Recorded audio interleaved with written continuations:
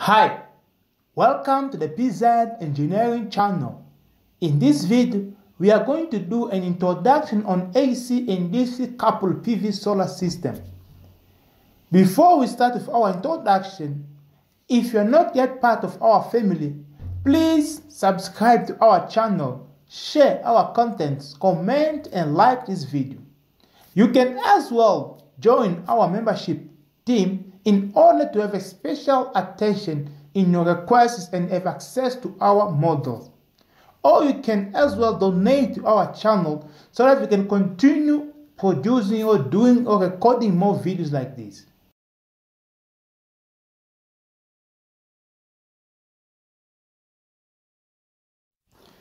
The system is considered as a DC couple due to the energy source, PV array, and battery energy storage system are connected in the DC side through a charge controller. We have two types of DC coupled system. The first type is solar charge controller is outside of solar inverter.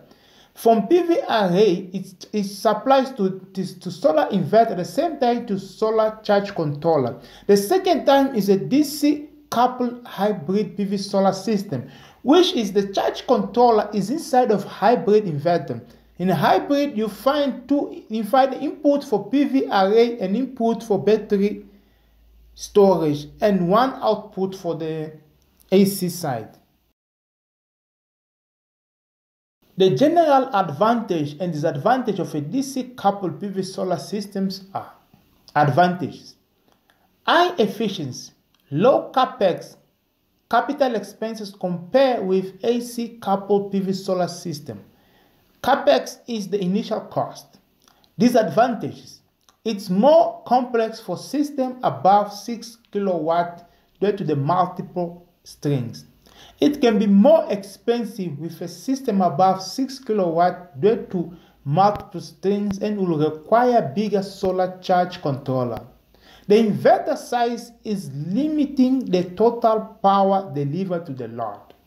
It has slightly lower system to power high AC loads due to the conversion process.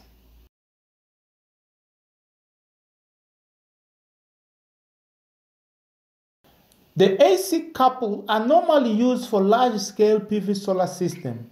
It normally uses a solar inverter coupled with a multi-mode inverter, bidirectional inverter, to manage the operation of battery energy storage system during charging and discharging mode, as well the utility grid.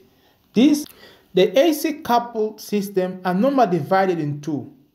We have the DC side where there is a PV array and the solar inverter to the AC combiner box. And we have a DC side, we have another DC side from AC side of combiner box, we have a battery and our bidirectional inverter, which convert the AC side from combiner box to a DC current to charge the battery, and when it's discharging, a DC to AC. And this is another technique can be used in order to continue supplying when the grid is not continue producing. PV array can still produce when the grid is not supplying. The solar inverter from PV array will detect the voltage of bidirectional inverter and then will continue supply. The general advantage and disadvantage of AC coupled PV solar system. Advantage: higher efficiency up to 97% when powering a large-scale AC load. It has a lower efficiency cost for a system above 6 kW. It can be used as an AC coupled microgrid. The inverter size does not limit the total supply power to the load. The PV array and the battery energy storage system can supply at the same time to the load during the load shedding. That is the main advantage of AC couple compared to DC couple. Disadvantage of AC coupled system. It has lower efficiency, 85% to 95% during a charging of energy storage system. The system cost is slightly higher due to the additional DC-AC inverter. Without a grid, we will not be able to charge the battery. During the load shedding and the battery energy storage system is low, the system will not supply. The system is complex compared with a DC couple due to an additional DC-AC inverter. The solar inverter capacity is normally limited to the inverter charging ranges. The solar inverters are slightly more expensive for smaller systems. Thank you so much for watching. Please don't forget to subscribe to the channel, share our contents, comment, and like this video.